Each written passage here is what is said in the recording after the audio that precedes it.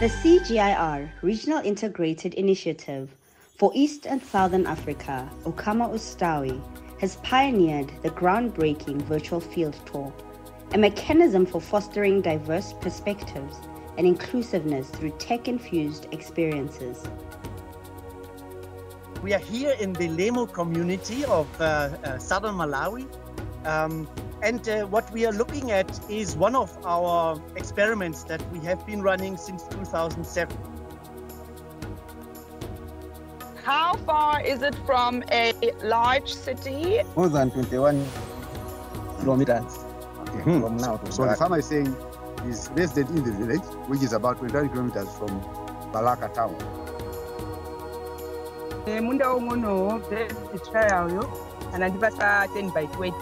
10 by 20 yo natenga ku1 yo iya yachita bundo nditu moti ya ingipezamo kolo sitina kolole koma chimanga chilimo ingithandiza nditu. He selected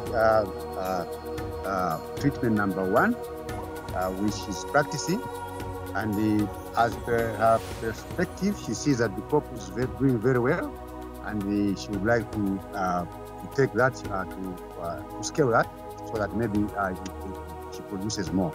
And this is sustainable intensification practices that Ukama Ustawi is really promoting. The people of Kenya have come together to say, this is our county, this is our country. We are here to show you what we are doing with conservation farming. I'm going to now hand it over to our virtual field tour guide, Nora Hankalo, who is also our project coordinator. Nora, over to you. So maybe they can talk a little bit around, what services they get from Calro and the county on data and training. I would love to hear a bit more on that side.